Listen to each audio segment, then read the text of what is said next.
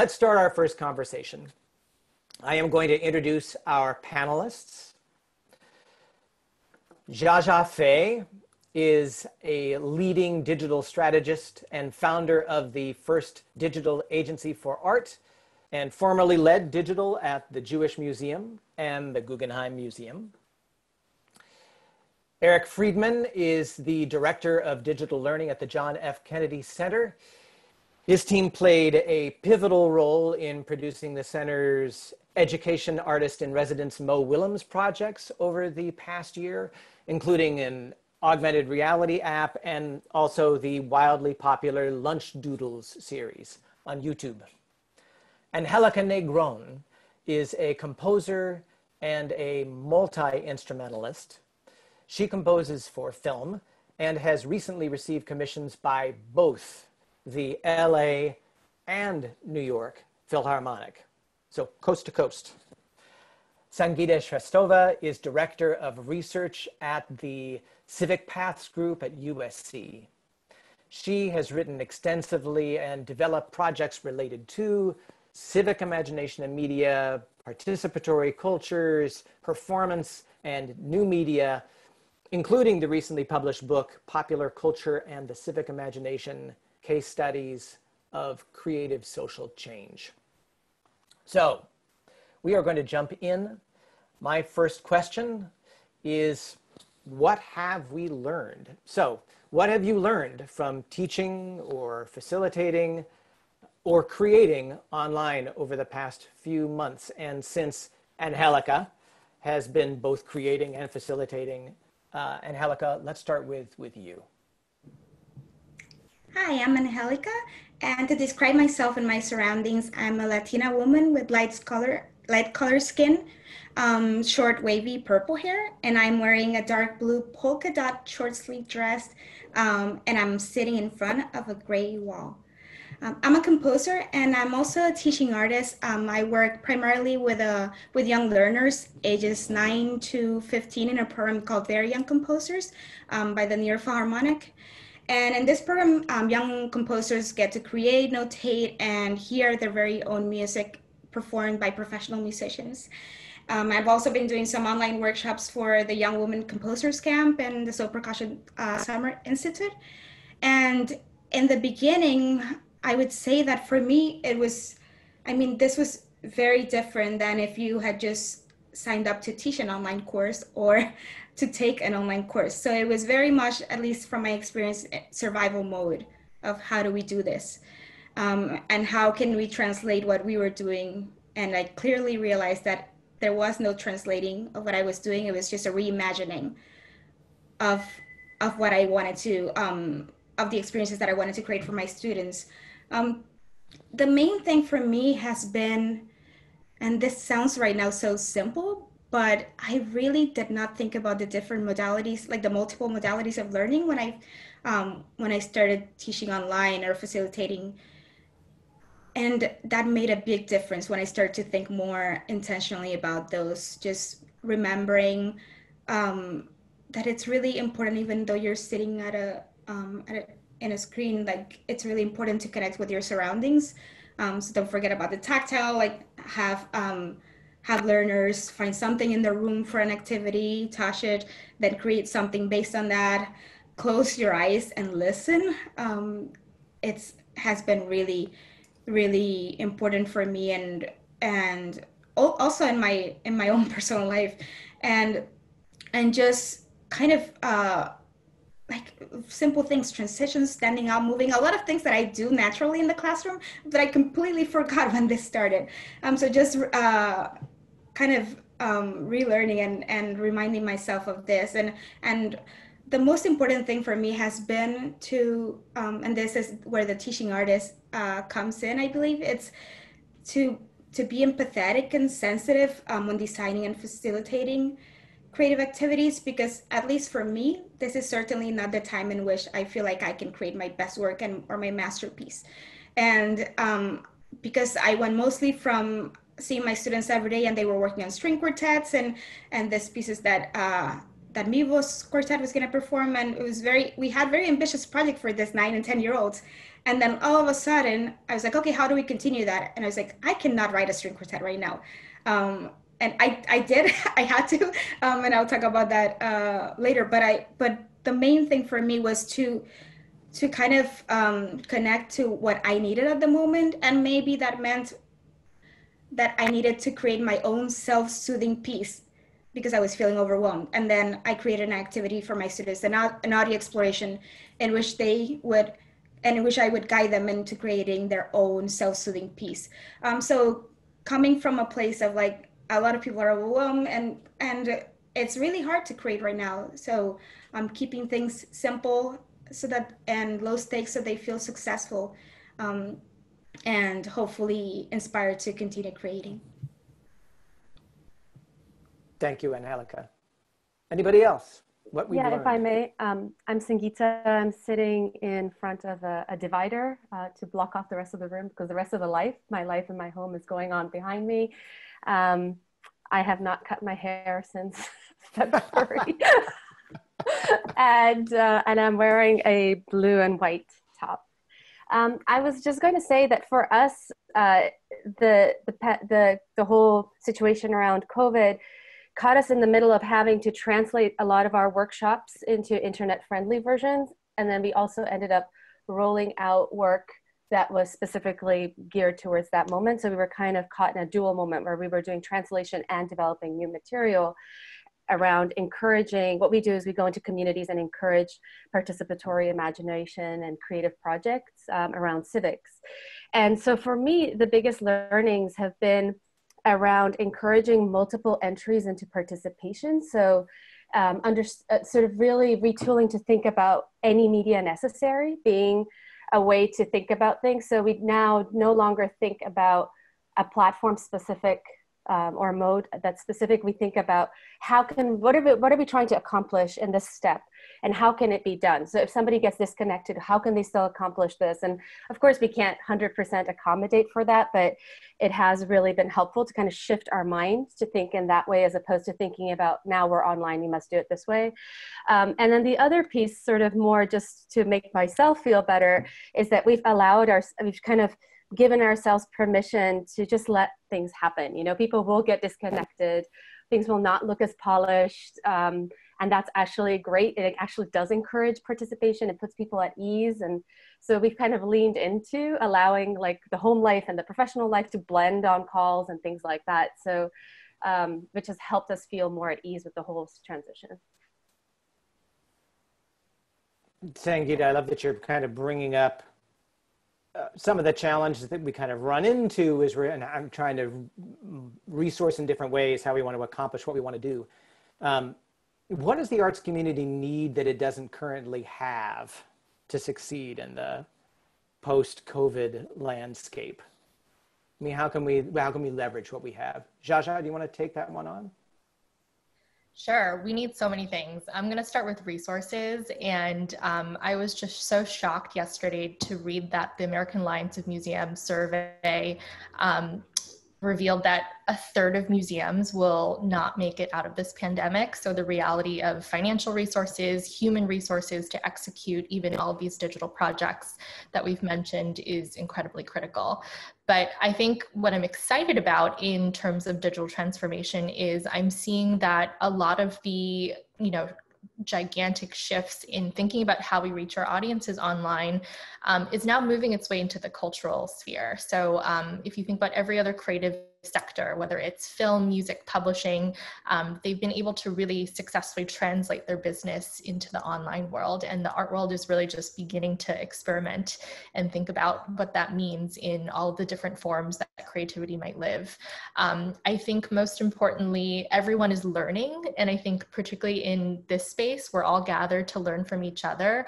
Artists and art administrators as lifelong learners, we're now being put into a position where I'm sure many people are signing up for webinars and online courses to even teach themselves how to do simple things. So now is kind of the perfect time to learn how to build a website, learn how to code, learn how to use all of this existing technology that already has been built, right? You don't really have to invent a new technology. There's so much that can be widely accessible to a very broad audience. And I think, like Sangeeta said, we also want to think about the lowest common denominator of digital experiences so that we're reaching people across all levels of digital literacy, all levels of understanding, you know, what different platforms can be used for. I think artists are the most well equipped to push the limits of this medium, and I'm very excited to see what happens.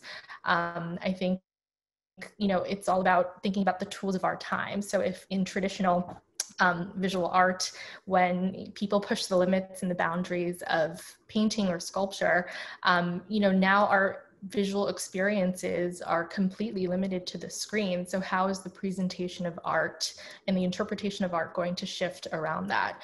I also think it's really important to look towards the for-profit sector. So very often cultural institutions tend to look at what other museums or performing arts organizations are doing, but in reality, our competitors right now are Netflix and Spotify. So when people are at home and they're looking for experiences that are about entertainment or even learning, particularly with kids at home for, you know, a very long period from now on, how do we create content that fits the need of how people consume culture currently? So, you know, thinking about content that can be on demand, streaming, as opposed to this very traditional broadcast model that institutions had previously operated around. So this idea of live content, and if you can reach people around the world like we are now across time zones, you know, making that content accessible is the most important thing.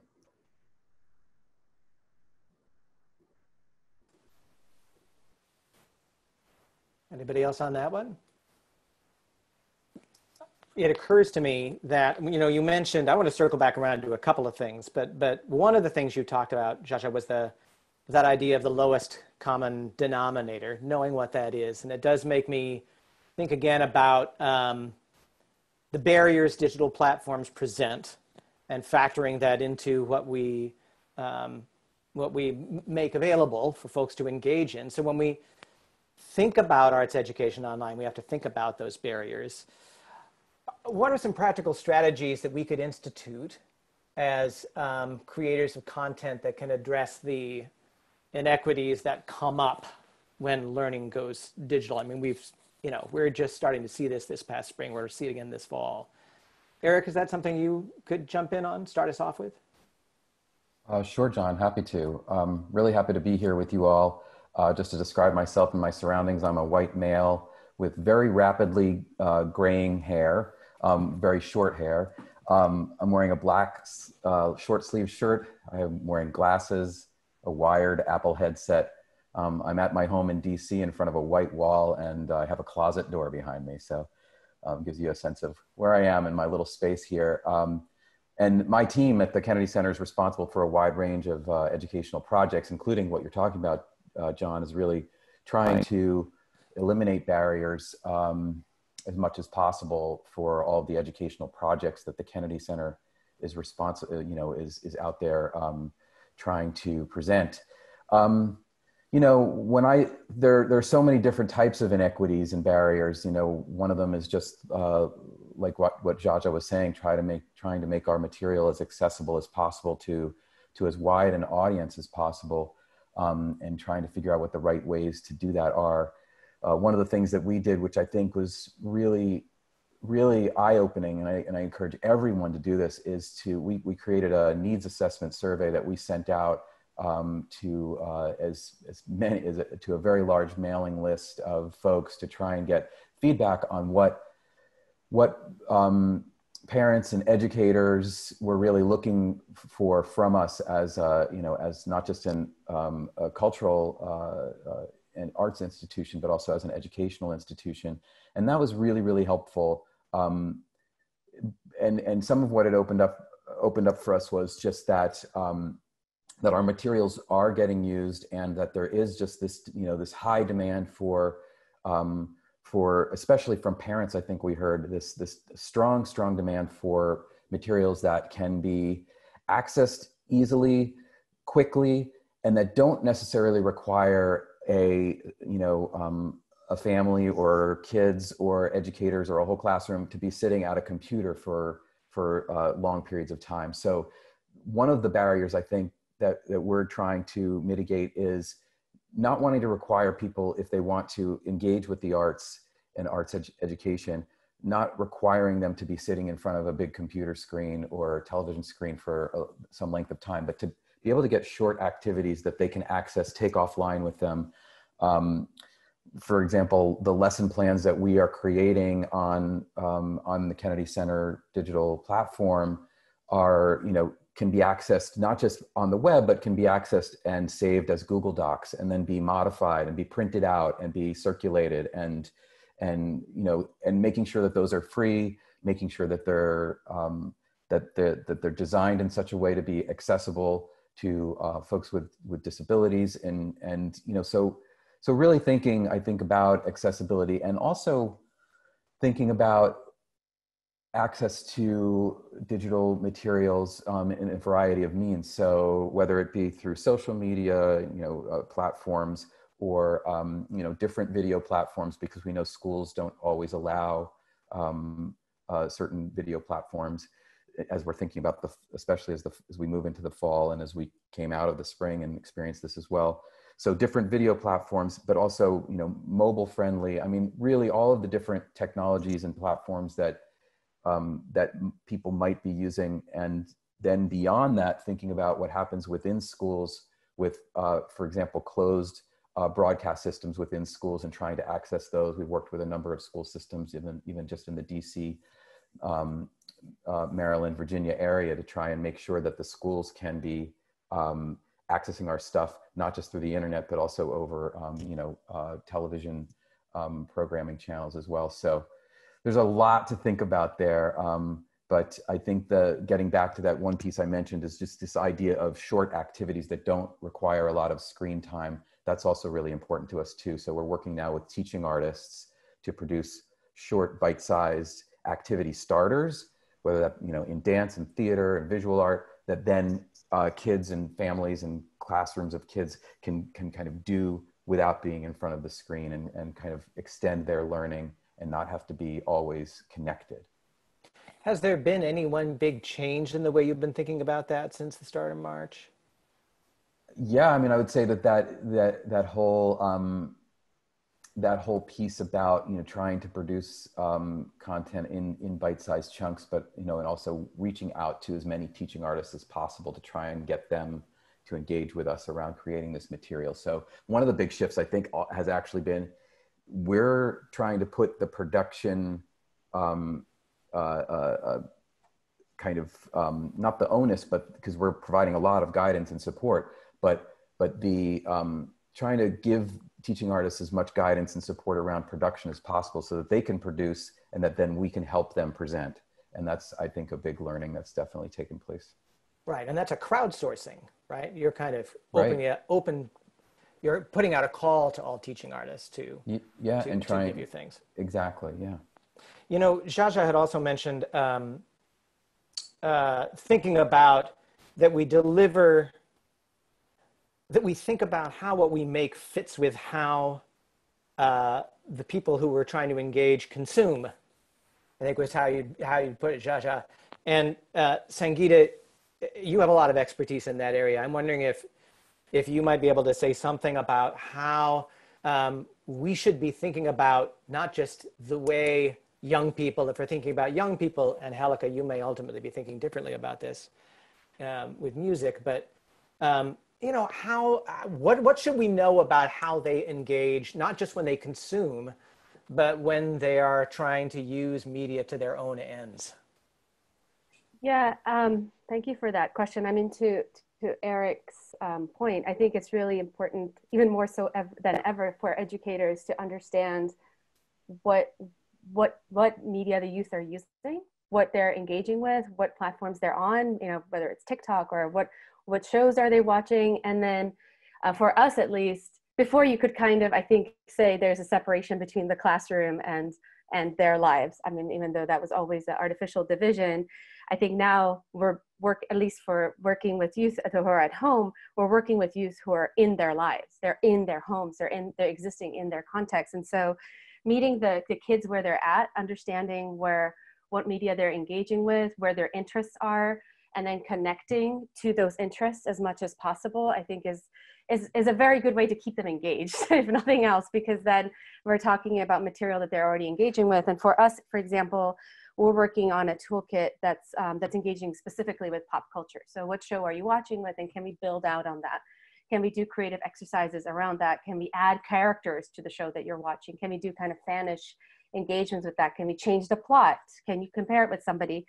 So I think that is absolutely an important piece. And then another one is to understand their mode of engagement with their content in terms of, are they in the mode of creating 15-second videos as opposed to, a drawing or a 2-minute video or whatever it is that you're thinking you're going to make your assignment be? Well, how can you connect that as much as possible to the existing media practices that they already have, to make that step to participation, again, easier? That's where a lot of our energy is going, is into encouraging participation, because they're not locked in a classroom, so you cannot, I guess in the language of like, force them to do the assignment, right? If you're in a classroom, they're going to work with you because they're in person.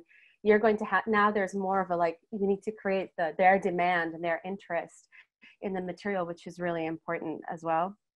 And for us to kind of also, to Eric's point, we have definitely been thinking about smaller sequences on that topic, but also ones that can build, so that, for example, if somebody's interested, I think about it about the way that people use media, or even their social media accounts. So you may post something, you may quickly like something, but you may actually post a much longer comment on it, or you may actually share it out, and you may actually then post something else, an idea, and connect it, and be starting to have a conversation with somebody.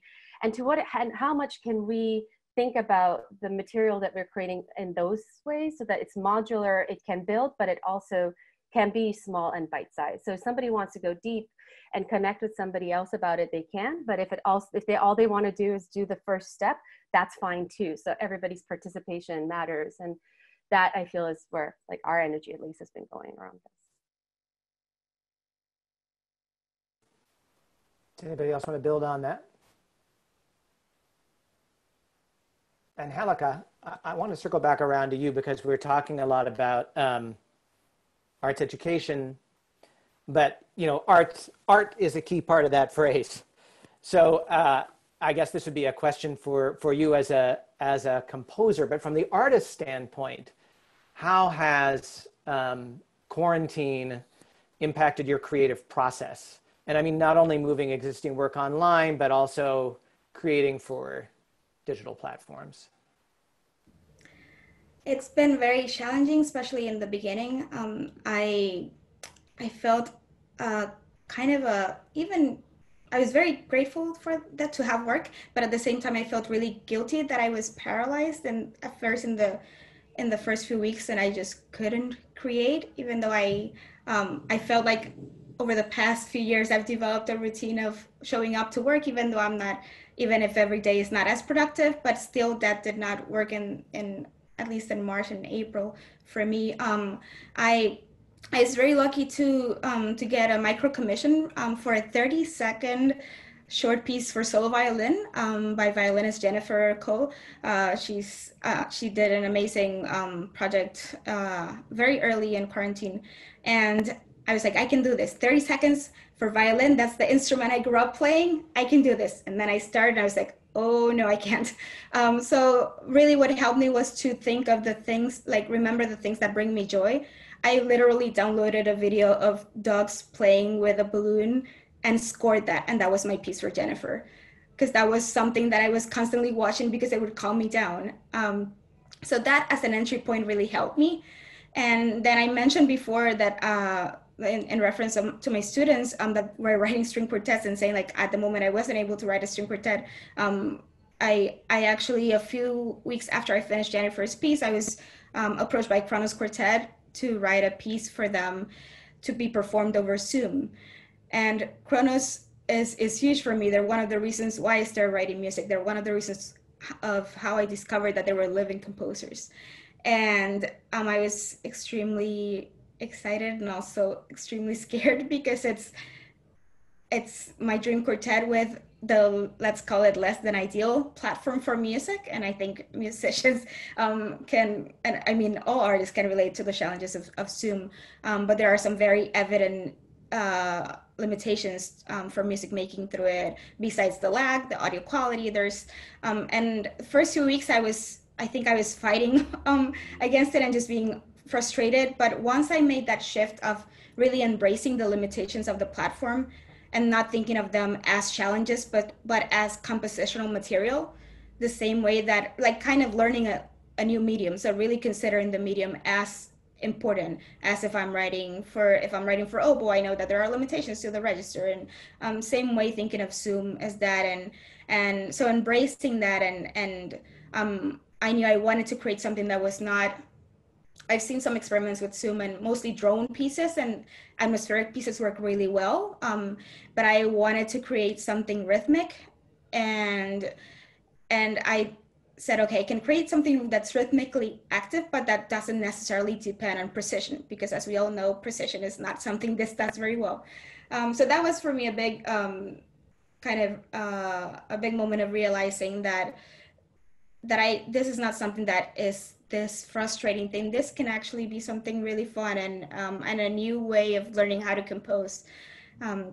So yeah, that's also making me rethink how I create now, and also how I design activities for my students, in which they're not trying to recreate something that would happen in person, but how can they also embrace these platforms that have been here for a while, but that a lot of us are now forced to engage with as something that is not which you just have to, but something that is actually another medium that could be potentially really exciting for creating. Thank you, Angelica. I love the idea about thinking about what the affordances of something like Zoom are. You know, the limitations, but also the unique opportunities that it gives you creatively. So I'll start this off with Jaja, but others, please jump in. I'm wondering what is the question that we should be asking ourselves about digital learning and digital platforms that we aren't asking. You started to talk about how on one hand, Jaja, we are behind some other sectors, but I love the idea that we have a kind of superpower because we have artists to learn with and alongside. But what is it that we should be asking that we're not? When approaching any digital project, I always start with the same question, which is, if technology is the answer, what was the question? So every time we approach a project, it should really address the concise problem we're trying to solve. At the beginning of quarantine, it was actually hilarious to see all of these museums try to share all of these virtual projects that had been in the works, but completely, not very well engaged historically. I think when people think about technology and translation of cultural spaces, people immediately pivot to something that's both very expensive and very difficult to achieve, emerging technologies like virtual reality and, trying to translate and replicate these architectural spaces, which are in and of itself its own interface. So I think rather than trying to invent something new, we want to think about what are the experiences that people seek when they go to a cultural institution, whether it's learning, whether it's social interactions, and how do we use technology to replicate those experiences. Something else I've observed among all the speakers is I think we're all grappling with the question of broad versus deep. And with all of the existing platforms, how do we tailor content to that audience? And I think something that many artists don't leverage as a tool is the power of data. So the lucky part of using technology right now is that every platform we use has an immediate quantifiable result where we can immediately read how audiences are engaging with our content, whether it's the length of time they're watching a video, where you can use that information and adapt and respond to the platform you might be putting it on, or even qualitative feedback from users when they comment on social media. So there's an incredible amount of data that I think can really help inform and answer those questions. And all of this is widely available. In some cases, you might know too much. You might know exactly where these people live, what they're interested in, because of so much data that's being collected by these very widely accessible platforms that we're all using, like Google or Facebook. But I would say we should definitely take and use that to our advantage to really help inform how our audiences are responding. So I think we want to think about something that's, again, very suited to the big picture and the objective. Is there something that we should be asking ourselves of the data that we're not asking right now?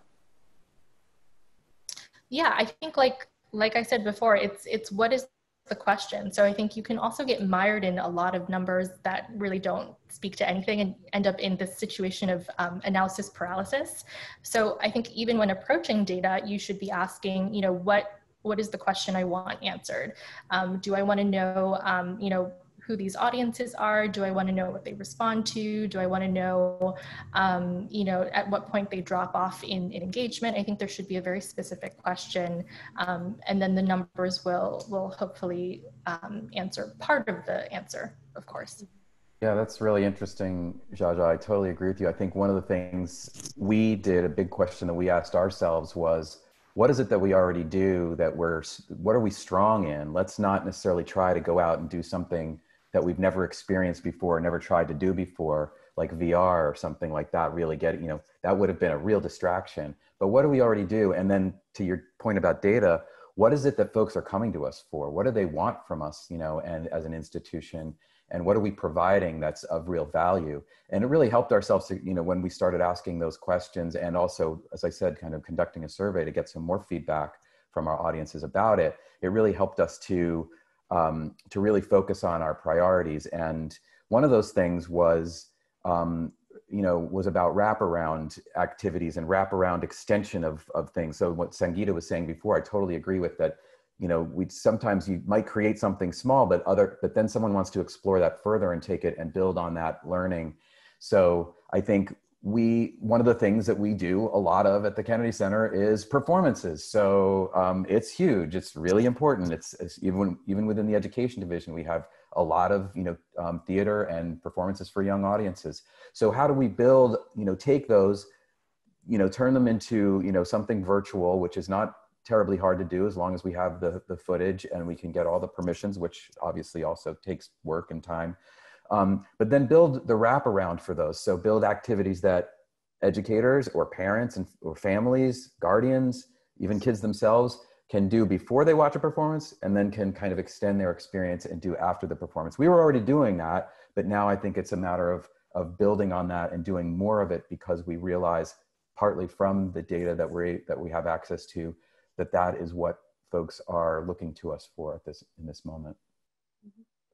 I think for me, if I may, I may pivot it a little bit in a different direction and speak from my perspective as a parent. I love a child who's been negotiating all the distance learning and all the debates around it. And I know that they're multifaceted, but I kind of want to speak from my experience where I've been frustrated and have been very kind of engaged in the discussion, has been around assumptions about what kind of engagement is associated with different modes of participation. So like this online learning is kind of the isolated learning model where you're learning and submitting worksheets is what a lot of the sort of discussion that I've seen. And for the social engagement, we need to have kids face to face, right? That's like a lot of I'm constructing a somewhat artificial binary, but that's very much like how I've experienced the discussion around my son's education. And my frustration around that is that that's actually, to me at least, and from our research, that's not how young people see it. Like, that's not how they've been experiencing their lives. They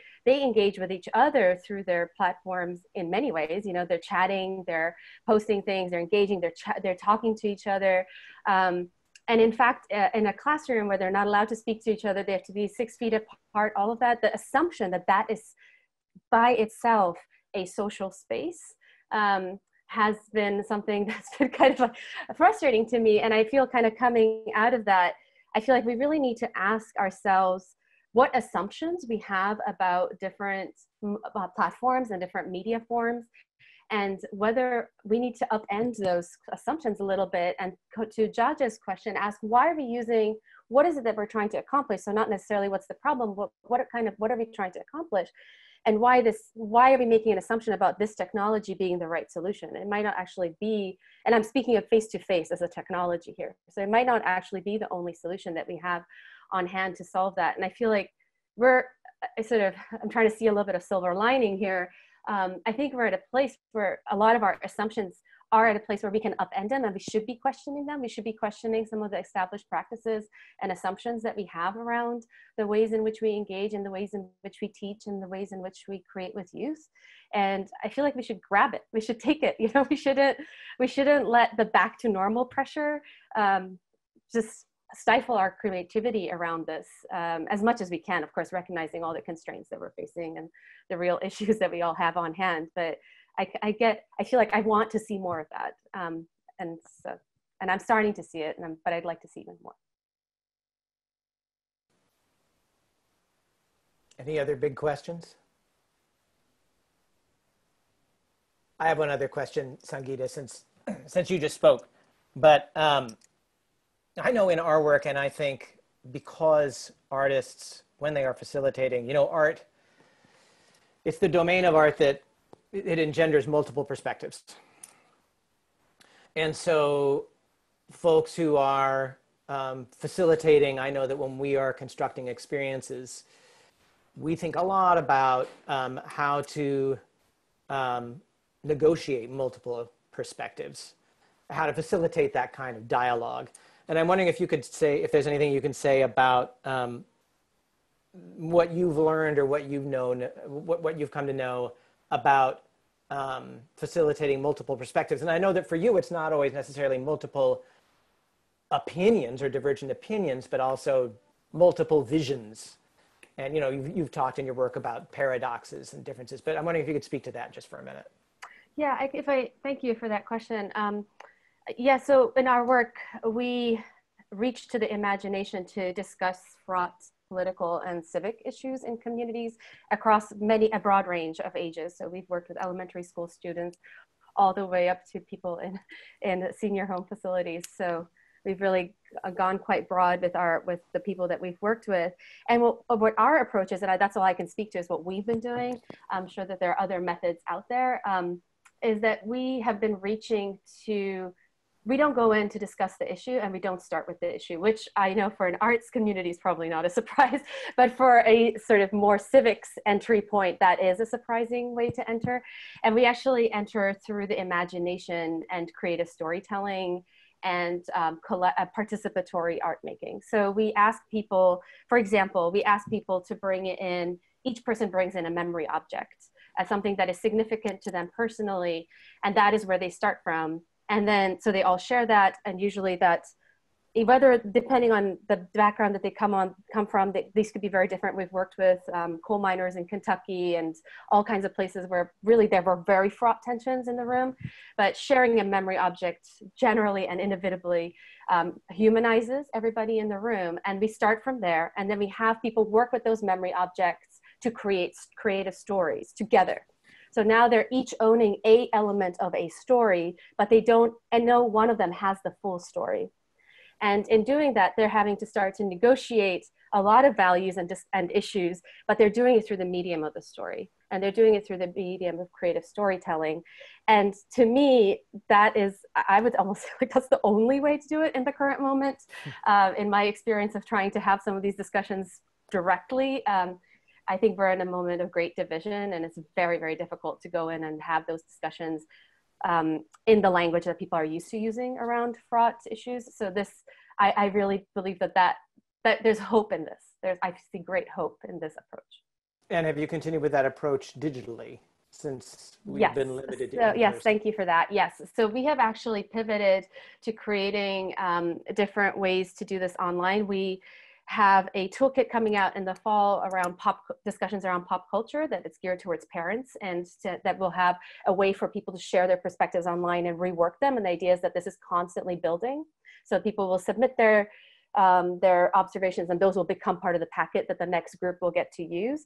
And we've also developed an atlas where people are sharing their stories, and then we have other people remixing those stories collectively to create new stories. So we have all that happening online as well now, asynchronously. So at this point, I just want to ask all four of you, do any of you have any follow-up questions? Could be follow-up, could be a new question. Any of you have any questions for any of the other panelists?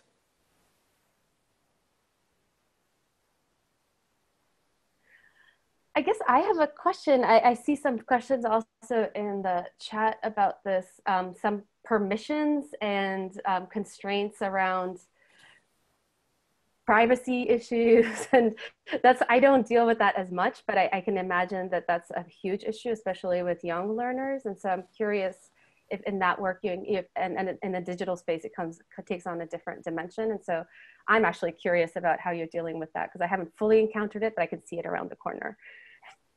Dealing with rights and permissions? Yeah.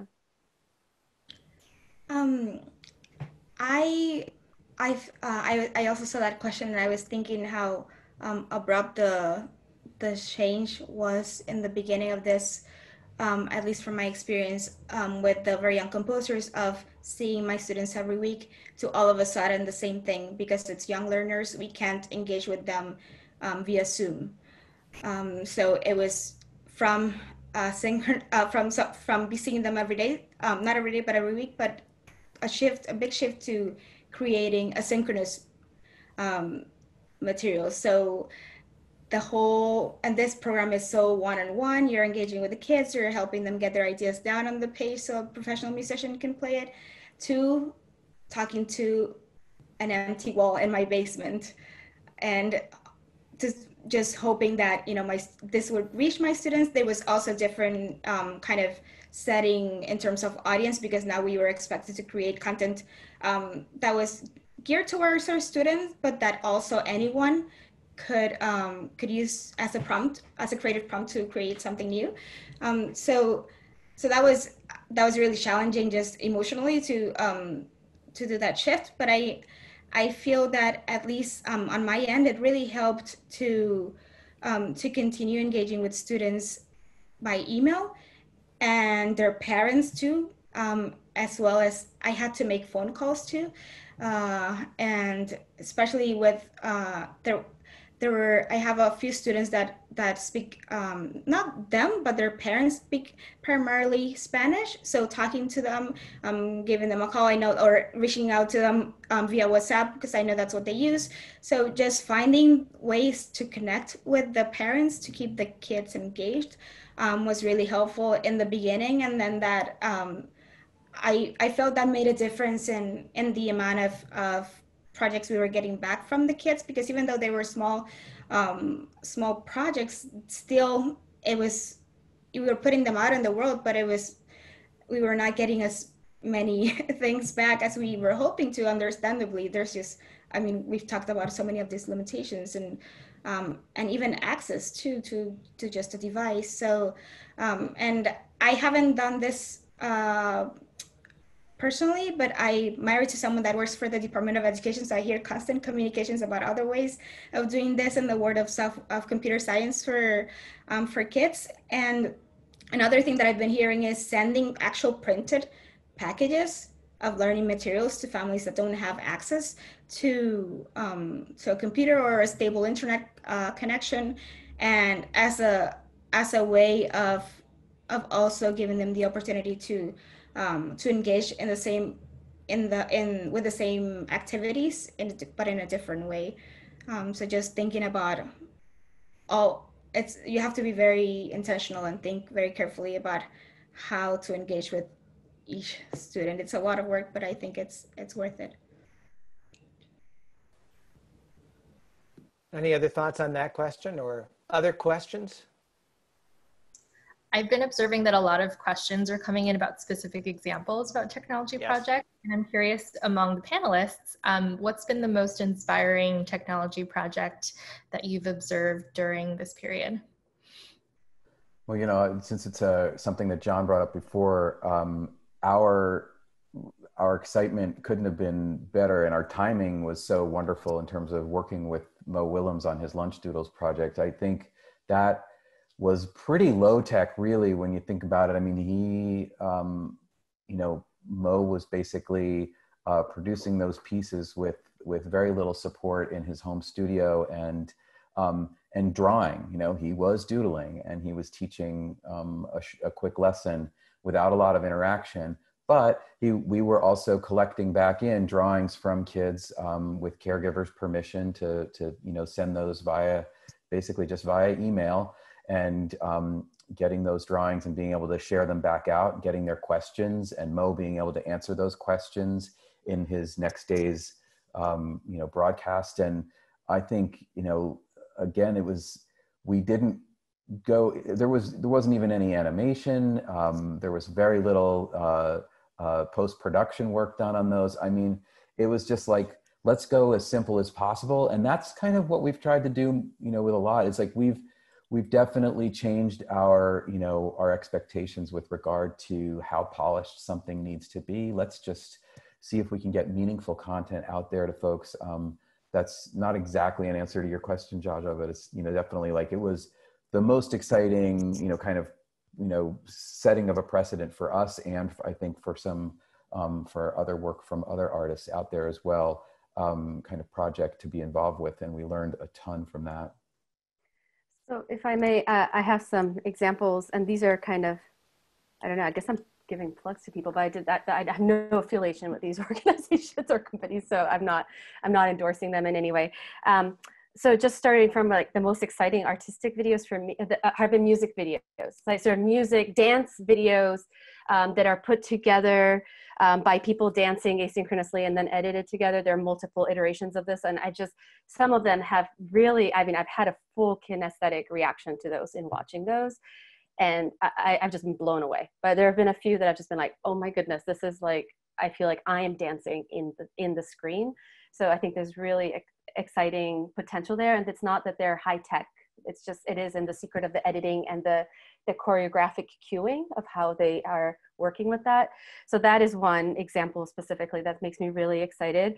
A space that I'm watching, just again, as a parent, but also in terms of just getting really practical learnings.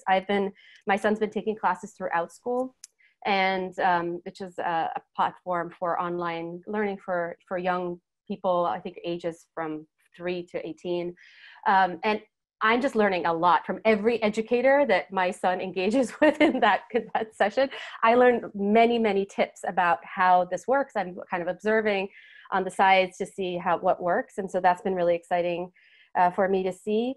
And then a platform sort of related to the first observation around this asynchronous recording that then gets put together, which I think has people want to feel like they're together. They want to feel like they're co-located, and we can't be in the same way that we have been. My son has been doing some vid hugs, which is, I guess, also a company that does, you know, these like video hugs that you can easily edit together then into short sequences.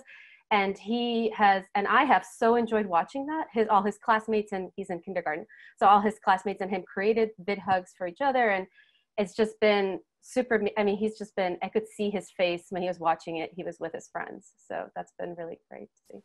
We've got a couple more minutes left. And Jaja, I'm wondering if we could close out. I'd love to close out posing that question of you. So what have you seen out there specifically that has really caught your attention, and why? Yeah, I've seen just incredible amounts of creativity. One example I'll share that relates to some of what we've been speaking about, you know, kind of the widest possible platform and thinking about existing, you know, live interactions, and also about performance. So my example has nothing to do with the cultural space, but an incredible use of technology that's also very low lift. A couple weeks ago, there was a company, I think a digital agency, they decided to recreate every episode of The Office, the TV show, on Slack, the you know, workplace chatting platform. So from Monday to Friday, 9 to 5, you could tune into a Slack channel and watch characters from The Office interact with each other by recreating these live episodes. And I just thought it was such a great way of translating a live performance through technology. And in some ways, when you think about performance, it's incredibly predicated on the existence of technology. You need video documentation, you need recordings to even communicate that something like that exists. So just again, using something that's very widely accessible, very widely available, that everyone could have access to is just such a smart way of reaching a broad audience. And then also, of course, you know, entertaining and finding ways to you know, insert your content into everyday life.